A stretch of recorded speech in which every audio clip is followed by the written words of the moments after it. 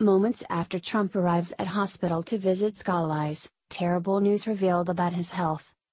Although Representative Steve Scalise survived Wednesday's shooting at a baseball field in Arlington, Virginia, he did not walk away unscathed.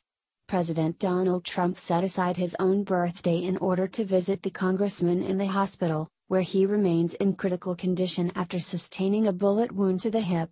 However, as soon as the president arrived to comfort Scalise, terrible news was revealed about his health. It appears that it will be a long and painful road to recovery for Rep.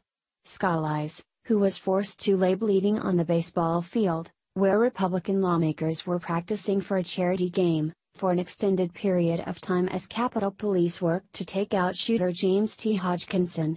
On Wednesday evening, while President Donald Trump could have been celebrating his birthday with his entire family finally in Washington, D.C., he instead visited Scalise at MedStar Hospital.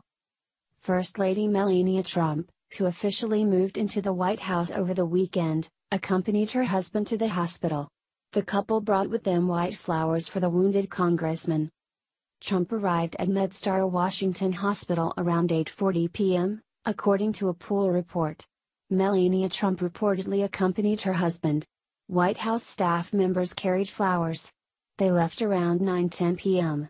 Source: Washington Examiner. Although an earlier report from CNN's Jim Acosta claimed that Trump had been unable to see Scalise, the very fake news outlet turned out to be very wrong on that account. On the contrary, the president spent approximately 30 minutes at Scalise's bedside comforting him and offering words of encouragement. It's a good thing, too, because it looks like Scalise is going to need all of the support he can get. As Rep.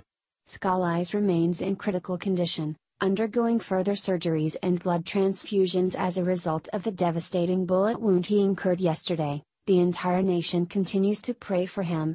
Meanwhile, President Trump has shown superior leadership in the wake of this senseless tragedy, carried out by a crazed leftist supporter of the socialist Bernie Sanders.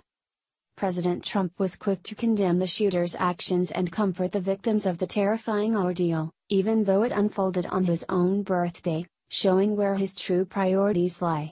We are blessed to have such a strong leader at the helm of our nation.